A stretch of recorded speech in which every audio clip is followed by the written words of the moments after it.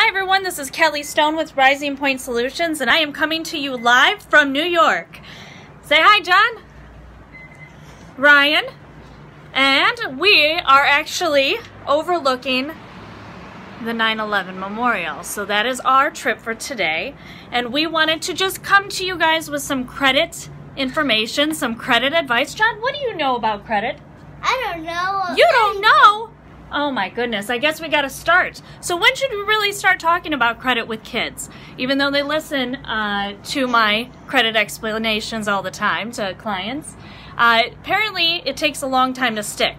But when you're looking at getting your teenager started with credit, you really want to start with something as simple as doing a secured card.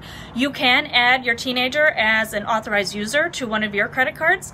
Some people tell me that they don't want to let their kids know about them being authorized users, because as an authorized user, you are actually able to use that credit card that you're associated with.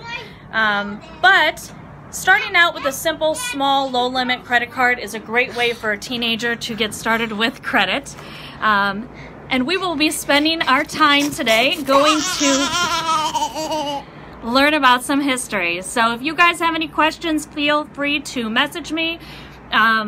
If you want any advice about credit, and always please like and share my video. Thank you and have a great day.